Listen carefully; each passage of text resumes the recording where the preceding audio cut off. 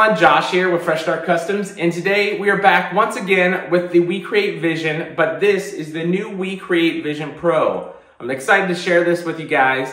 I'm going to tell you why, if you don't own a laser already, this should be your very first laser, and I'm going to tell you exactly all the ins and outs of this one here today. If you already own a Vision 40 watt model, you may not want to get this right off the bat, and I'll tell you the reasons behind that too. But overall, if you want to upgrade, there are some changes here that you need to know about. So with that said, let's get into this. First up, we're going to just talk about the unboxing real quick. You get this real nice pamphlet here with instructions on how to set this machine up. If you didn't watch our original Vision series, I'm going to refer you back to that video quite a bit in this video because it is the exact same machine with a few differences here that you need to know about. But if you need help setting one of these up, this instruction thing, you can't mess it up. If you do mess it up, just contact me. I'll help you out. It's super easy. It'll take like 5-10 minutes to set it up.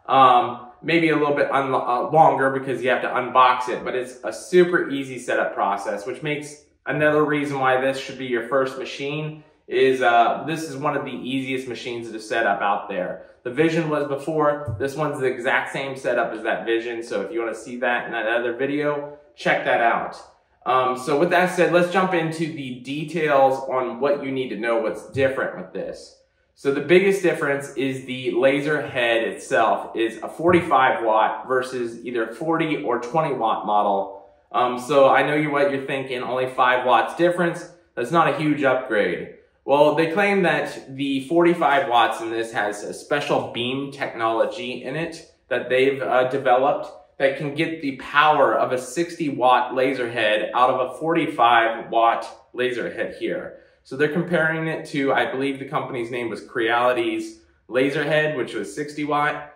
And that one claimed to do 22 millimeters in one pass. And WeCreat is claiming that they can do the 25 millimeter bass wood, so like soft bass wood, in one pass on this machine.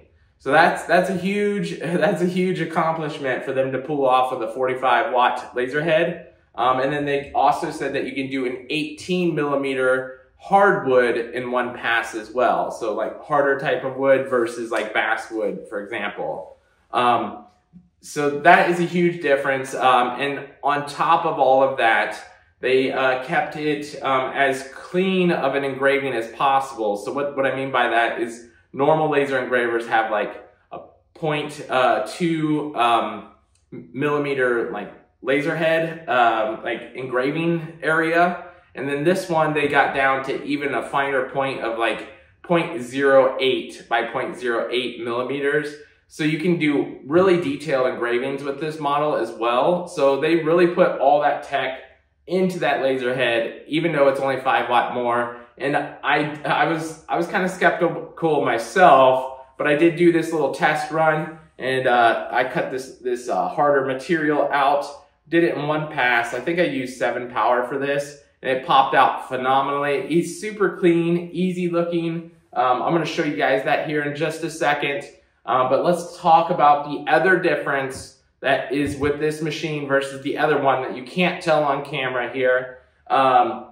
That is the overall size of this machine. This machine is actually bigger than the old WeCreat. I know it doesn't look bigger on camera with me standing next to it, but it is bigger. It is about 19.7 inches by 12.6 inches for the working area. And then the actual bed area is even larger than that. I believe it's like 22 point something by 15, 15.75 inches.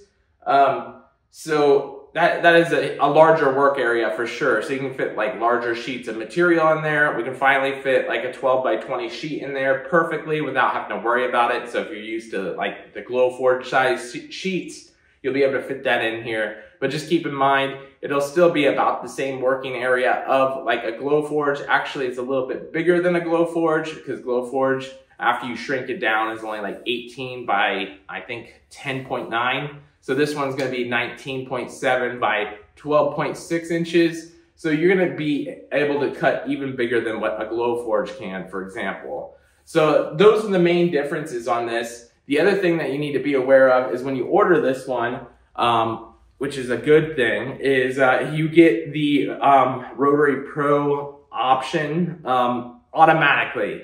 You have no other option than get this with it. This automatically comes with it, but the old chucks came with it as well in my kit. I just don't have that out right now, but you will get that Rotary Pro set for it as well. So keep that in mind. It's super cool. It's still kind of up in the air if you're gonna automatically get the 2-watt infrared with it, but that is on the way, so we'll be doing another video on that as well. But if you don't, you just buy that as a package separately. But they may end up including that in it. I don't know if that's a for sure done thing or not, but as of recording this video, we are going to be on pre-release here whenever I drop this video here. So if you're interested in this machine, check that out in the link down below. I'm going to show you guys cutting and engraving some certain items on this. We got a cool leather hat patch here. We got that other example that I showed you just a second ago. Different things like that. I'm going to show you actually cutting this thing. Overall, I am super impressed with this, even though it is only 5 watts more. Like I said, if you already own the 40-watt model, you may want to hold off and not upgrade on this because it's going to do the same thing. The 20-watt and the 40-watt will be able to do the same capable things as this one, except you may have to cut like multiple passes on like a 20-watt versus what this could do in one pass on this 45-watt, which they say is as strong as a 60-watt. So keep that in mind. But the reason why I say this should be your very first machine is WeCreat software is actually super easy to use. I know that there's been bugs throughout some of their software upgrades or a new thing that arises, but they are working on another software update. They're trying to patch anything that was reported on, and I've been testing out some of their software too and reporting to them as well. So I'm hoping to see a nice software improvement as well for those. But overall, the usability on the WeCreat is so easy, in my opinion, compared to some lasers, especially the fact that this raises and lowers in height. You can just drop in a large item without having to have like a giant riser base on it, and then having it take up that space all the time. I know technically you leave this up, but the fact that you can not have to remove the honey bed tray every single time you want to use that riser base, and you just push autofocus, it automatically lowers, automatically raises. It's a nice, convenient feature to have on a laser engraver. And the fact that you're getting that 45 watts, which is capable of 60 watts for your first laser engraver, this is going to be an awesome option. The only way that I don't suggest this as your first laser is if you want to do clear acrylic. So any kind of clear acrylic or translucent acrylic, a diode laser still isn't going to cut it no matter how strong you're getting. The wavelength is just not up to par on what clear acrylic needs. You will need a CO2 machine for that, so just keep that in mind. Clear acrylic isn't going to be the way to go for this one here. This also in the software has framing technology. They added this a couple patches ago where you can actually frame out your laser path of what you're engraving as well. So that's a nice feature to have. I just wanted to throw that in and mention that as a feature too, just in case you were wondering if it is compatible with that. Other than that, all of the ports on the back are the exact same as the old Vision. So check out my last video if you want to see all of those. You just vent it right out the window, or you can get the fume extractor. I personally vent out the window. I think it works a little bit better. But enough of me talking. Let's go ahead and show you some engravings. We'll close out this video. If you guys want to purchase this, use the link down in the description below. And also join our WeCreat users group. We're going to add that down below too, and we'll help you guys get started on this here. And I hope you guys enjoyed the video, and we'll catch you guys in the next one. Alright guys, we're going to take a quick look at the engraving on the WeCreat Vision Pro 45 watt model. This is my new logo of my new YouTube channel called Midlife Chaos. If you want to check out my life outside of laser engraving, check out that channel down in the link below as well. But with that said, This is just a regular PNG file. I didn't convert this into an SVG. I wanted to see how well it did with really dark gray comparison to a black. So the jacket in this is very close in color, and I expected it to be completely washed out, and it did look washed out right after this engraving, where it looked like it was just completely a black engraving. But I went ahead and took some simple green to it afterwards, cleaned it up, and you can see a color difference and raises and lowering of the jacket in there in different parts if you look close enough. And it turned out awesome. This would be amazing as a leather hat patch. And you'll see that here in the next engraving, a little leather patch that I've done. But this turned out phenomenal here. I'll go ahead and speed this up, show you what it looked like dirty in just a second here. And then after that, I'll show you it cleaned up here. And it turns out looking amazing. Alright guys, so as you can see, this is now done, and it looks like it's all kind of washed together because it has that laser dust in there. I'm going to show you guys what that looks like here with the laser dust and everything in.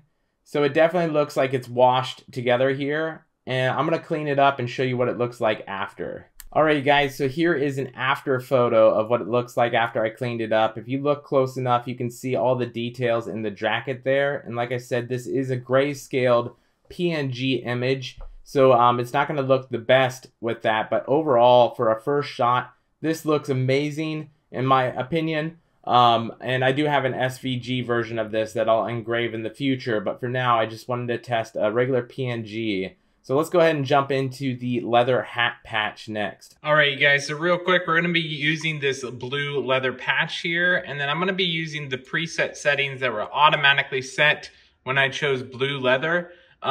This is just a random guess in the dark because they don't have any of these settings on here as of right now because this is just a beta testing machine. So I'm going to just go with this, see what it turns out like. Hopefully it looks good for the video, and then I'll show you guys that here. So what we're going to do is we're going to just click autofocus, and then the laser here is going to go down, and you'll see it autofocus on that leather patch here. So it auto focuses on the center of your design every time. So just make sure your design is centered where you want it to be. I'm just taking a total shot in the dark here. And we now have that auto focused here. So we're gonna set this up and show you the engraving here. I'm gonna just hit start once this is done auto focusing. As you can see, after an autofocus, it kind of shifts the alignment. I'm gonna go ahead and center that up a little bit more. That's just because the height of the laser has changed. We're gonna click start, and then you can actually frame out where it'll land. This basically makes the laser go ahead and frame around the area. I guess I'll just do that really quick to show you, but you can see it frame right there, right where it's gonna land. And then we're gonna just call that good. And we're gonna go ahead and just click send. And then we can click start over here. And as you can see, it is now starting, and I'll let you guys watch this. I'm gonna prop you up here, and then you can watch this go. All right, you guys, so as you can see, this is what it turned out like. I need to go ahead and wipe off some of this laser dust here. I'll probably do that later and show you an end result after it's wiped off. But overall, for just randomly selecting settings, not knowing what to select there, this turned out really cool for just an AI-generated image here. All right, guys, so here is a quick look at what the patch looks like after a quick wipe down with Simple Green. Looks phenomenal now without that laser dust on there. Amazing results for the first little test on leather here with the 45 watt WeCreat Pro.